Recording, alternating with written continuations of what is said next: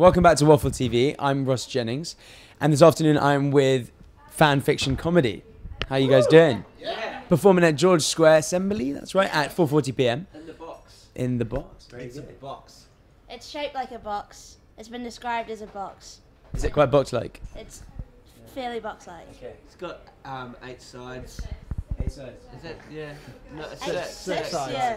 The amount of sides that a box has. It's That's how It has. It has. conventional box size, I yeah. guess it's got 8 sides when we open up the doors. No, it's got more. Oh, yeah.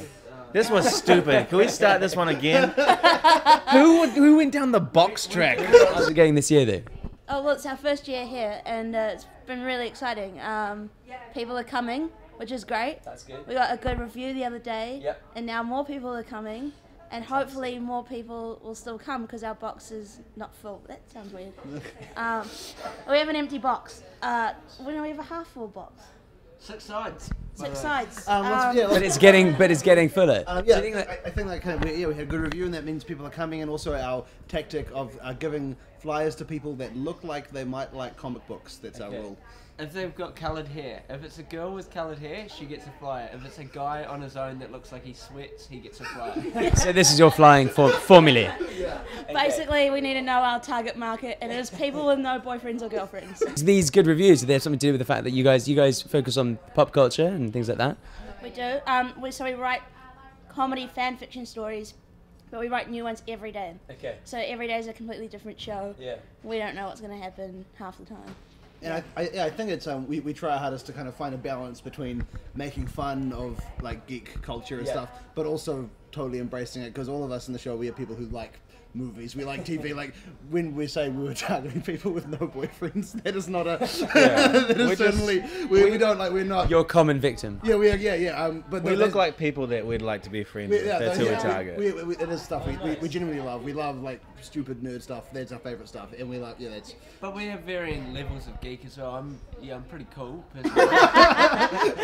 Definitely the cool one. And these guys talk about things I've got no idea what's going on most of the time. You know, I'll do a story about the Avengers, or as it's called here, I believe, Marvel Avengers Assemble.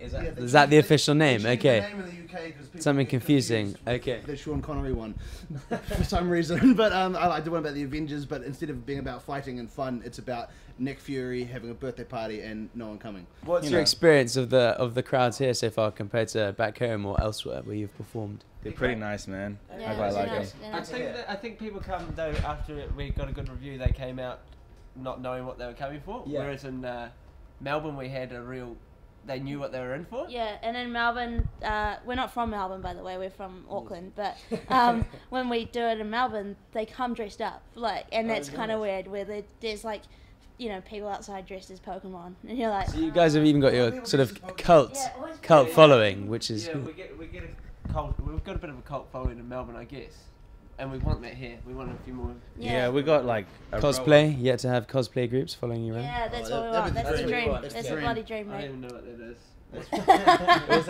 So bloody cool. Yeah. We had a row of 6 old people yesterday, and they were what? 6 old You people. say old people with such like disdain in your voice. Well, because these guys sit on the side of the stage. I'm facing the audience.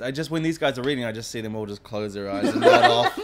Yeah, they close their eyes. Yeah, We've got this thing that But old they're people still close their eyes. Yeah. Oh, Yes, people, yeah. that's right. Because they're not old people aren't visual. It's too much for their brain. They've They're got to like shut off one input. They have to Flashbacks in picture the war and story. stuff. Because they want live comedy to be as much like the radio, their favourite form of entertainment. Yeah. Well, it sounds incredibly original show and a great idea, and the reviews we've read are awesome as well. It's probably the least original show actually, because they're just taking everything else. Steal people's Stealing ideals. people's copyrighted works.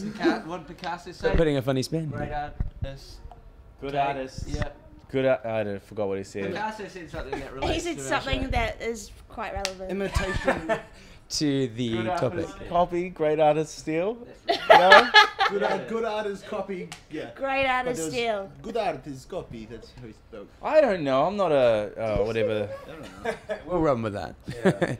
Thank you very much, guys, for speaking to us today. Best of luck for the rest of the Fringe. And don't forget to catch these guys at 4:40 p.m. every day at Assembly George Square. This is Ross Jennings, and this is Waffle TV, sponsored by West Beer.